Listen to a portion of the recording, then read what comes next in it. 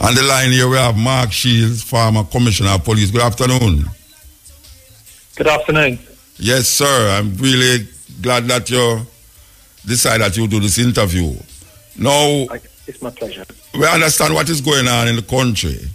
The first question I want to ask you, what is it that you feel is the biggest hindrance to the movement of the police and the government against crime in Jamaica?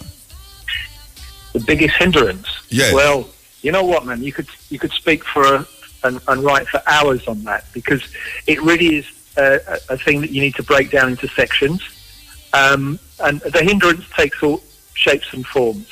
I think first and foremost, the Jamaica Constabulary Force themselves, they have a few very good people, very professional, very dedicated to what they do, but they still have an internal problem of corruption, point one, and point two, there is still a critical mass of people within the organisation who do not wish to change, who police as if it's still 1970 or 1980, and despite giving every single aid, assurance, assistance, we're still stuck where we were before. And I've noticed that on so many different levels, which I could expand on.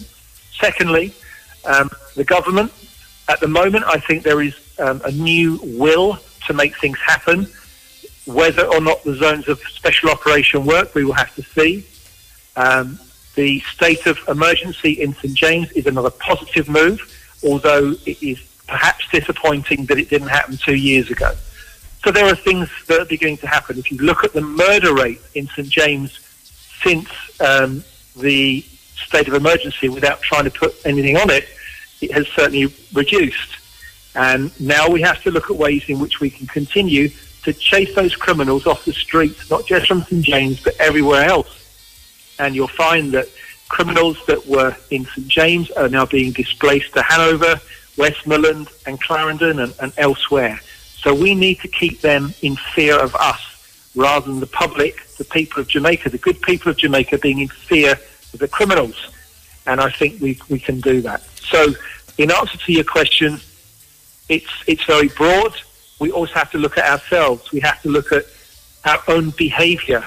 You and I both drive on the streets of Jamaica and we see the recklessness.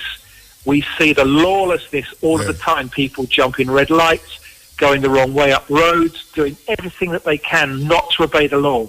And we somehow have to create a society like it is in other places where people do as they're told. People obey laws, because my strong belief is that if you can take control of the streets and have some sense of order, then there's less likelihood to be the serious lawlessness that we see in places in Jamaica. The reoccurring argument about corruption in the police force. Remember, Dr. Carl Williams mentioned his disappointment in not being able to curb that. We just spoke to a former assistant commissioner, Trinity Keith Gardner, and he mentioned the corruption. And now we hear you hint at it too. It would appear to me that it has been there forever. When you were when you was the commissioner of police, was it dear to the point where now that we hear everybody talking about it, or is just something just starting to happen now because we hear a lot of police getting old for different... I don't think there was sufficient, and it's with respect to all of my colleagues, I do not think that there was sufficient will and courage to move against some of these corrupt individuals. But in defence of them, I do not think that the way that the rules within the Jamaica Constabulary Act are set up, that it's very easy to get rid of people. What I can tell you is that when I was Deputy Commissioner of Police, I saw the intelligence. I read about some of the extremely bad cops that were within the organisation that I actually had to work with. But the problem that you have is moving from having the intelligence to constructing a proper investigation, prosecution, and subsequent conviction is a huge amount of work. And quite often these people are very sophisticated and extremely difficult to catch. So I would prefer a system whereby if we have the intelligence that the government and legislators would allow us to have a system whereby we could retire people in the public interest. Because sometimes I'd rather just not have them in the force and even pay some money to get rid of them and clean up the force, because in that way we can move forward. Whilst they stay, we have no chance of actually securing the trust and confidence of the people. All right, we say that Indicom is coming under fire by the two main, the opposition leader and the Prime Minister. What you think is the role of Indicom in all of this, given that they were there to really deal with certain human rights against the citizens by the police? But now we see that they are also coming under fire by the two main gentlemen them in a Jamaica. Well, first of all, you and I were talking about corruption, and if we just stick with corruption for a minute, we've now got MOCA, the Major Organised Crime and Anti-Corruption Agency, which, as you know, Parliament has just passed that it will be a completely separate, independent organisation to the police, to the Jamaica Constabulary Force, and they will be targeting corruption, which is what you and I were talking about. Yeah. So that's one thing. And I think that's an extremely positive move that this government has managed to get that legislation through. In relation to Indicom itself, I do not understand the concerns about whether it's politicians or certain police officers. I do not understand it.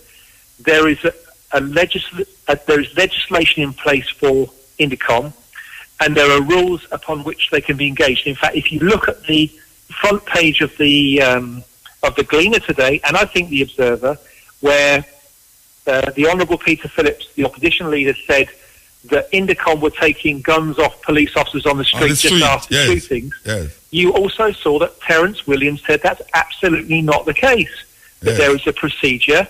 The Indicom themselves don't take weapons from police anyway. It's the police that do that.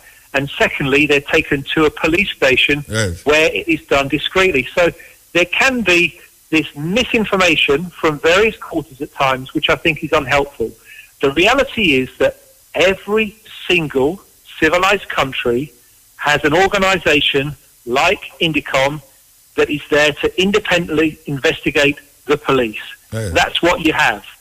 And we need to face the fact that Indicom is not going to go away, that the law is there, and it's there to protect the civilians, and it's also there to protect the innocent police officers, because I think it was Minister Montague who said just a few days ago, of all of those investigations conducted by Indicom, a very small percentage actually ended up with prosecutions.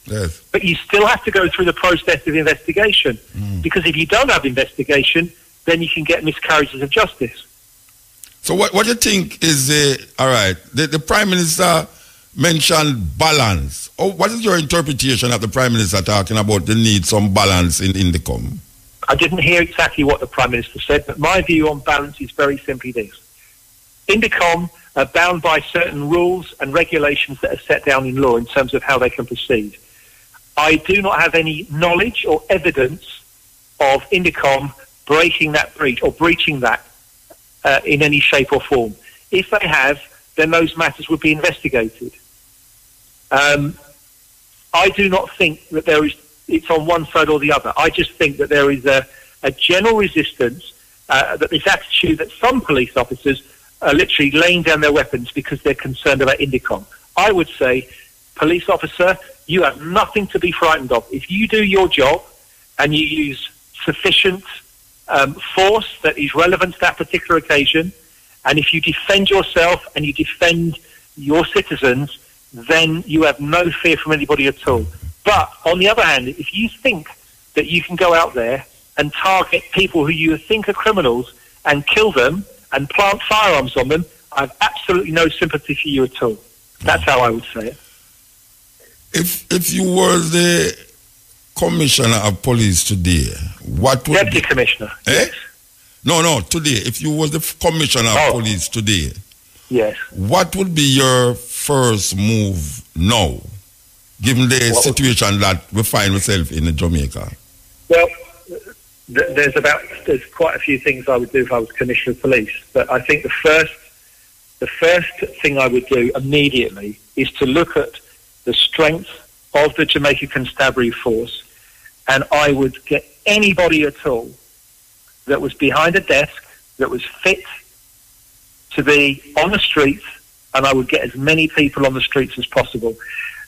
Everything that's happening in St James that is successful at the moment, and the things that have happened that are successful in the zones of special operations, is because there is high visibility policing, yes, and there's a presence of soldiers.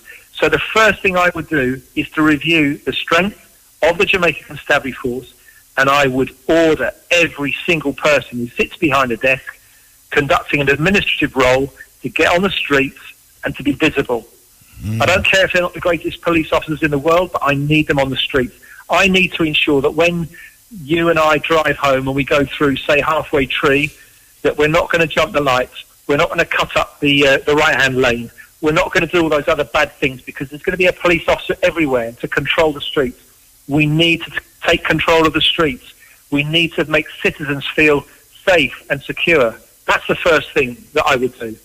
Secondly, I would have absolute zero tolerance to anything to do with traffic infractions, people dropping garbage on the streets, men urinating on fences at the side of the streets, any of those small crimes that are being committed that everyone turns a blind eye to, motorcyclists riding without crash helmets, you name it. If you're on the streets and you commit an offence, you will get a ticket or you will be arrested.